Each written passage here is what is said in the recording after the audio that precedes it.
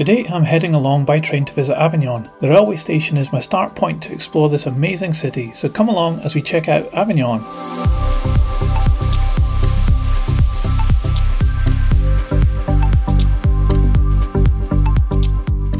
Leaving the station, there's one thing you'll notice straight away. That's right, Avignon has trams. I didn't know that. And they even have the same bell as the trams in my home city of Edinburgh. See, how cool is that? Anyway, this isn't a video about trams, you want to know what Avignon is like, right? So the city walls are quite remarkable. They go right the way around the city centre, and while you can't walk around them like you can in places like Dubrovnik, these are still some impressive fortifications, and you can walk on and through some sections. This is where I'll start showing you around, here at the junction between Jean Jaurès and St. Roch Boulevard. The first road you'll cross is one named after President Kennedy. I guess maybe he visited here. Don't know. But on the other side of the road is this impressive government building. Further up the road you can enter the gardens of St. Martial, and it's here that you'll find this plaque that marks the crossroads between the pilgrim path to Santiago de Compostela and the one to Rome. You can find my video about my visit to Compostela linked in the description below. It's another cool place, so check out that video after watching this one. Anyway, these gardens are a great place to chill out, as well as this building being a great example of Gothic architecture. It's also where you'll find the tourist office. I continued up the road, and close to the square up a side street is the Roure Palace. It's easily missed, but this is a small, interesting museum that's free to get in. It has exhibits and displays that help bring the history of the city to life. It's well worth a visit. Here now in the main square, which is lined with typical tourist trap restaurants. You'll also see the town hall. I went inside, got a row from the security guard for filming, took these sneaky photos and left. Back outside you can see the Carrousel and the Grand Opera House.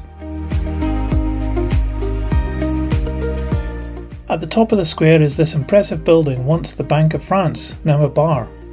Then up this street is what everyone comes to Avignon to see, the Pope's Palace.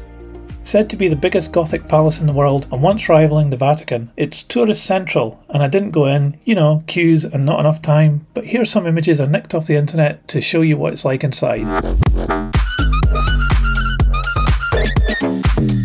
Check it out. Don't forget to turn around and admire this building. It's called the Three Keys. Why is it called the Three Keys? Don't know. Next door to the palace is the Avignon Cathedral, another Gothic masterpiece and well worth checking out inside.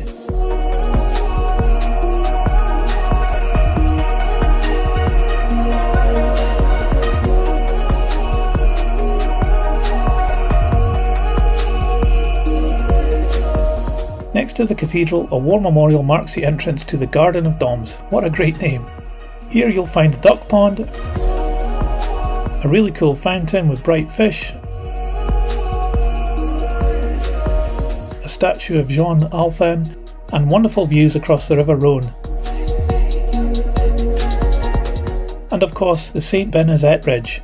We'll get to that in a minute. Head down through quaint streets until you reach the entrance to the bridge. You can sneak in and use the toilets for free here if you need. To get onto the bridge though costs €5 and comes with an audio guide, which was great to find out more about the bridge and the city. It can get pretty crowded here, so go early.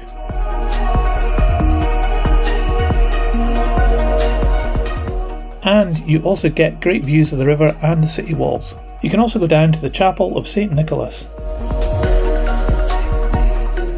and watch the boats go by.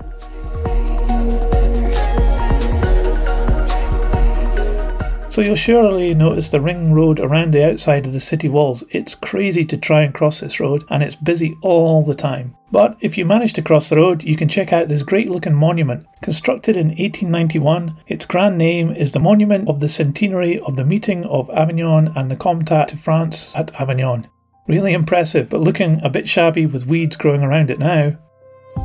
I walked around the city walls and along the river, seeing some great views along the way.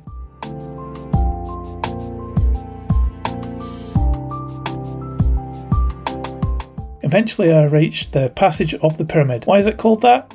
Don't know. This is one of the many parts of the wall you can walk through. And on the other side is a canal that runs down the side of the Street of Dyers. I guess textiles were made here in the past and you can still see some of the old water wheels, but these seem to be getting dismantled when I was there, so maybe not for much longer. This is a beautiful area to walk around and explore with great restaurants, cafes and bars.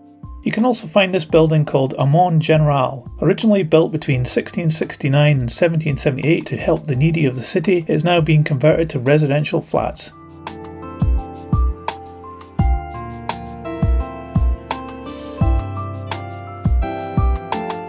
Here we are in the fantastically named Pie Place, where you'll find market stalls and the Tower of St. Jean.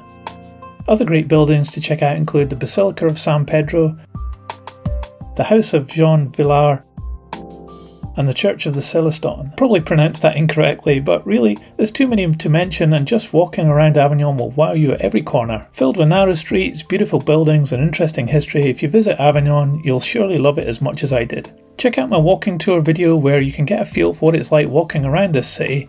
Thanks for watching, let me know what you think of this video in the comments below, and like, subscribe and all that stuff too please. See you next time.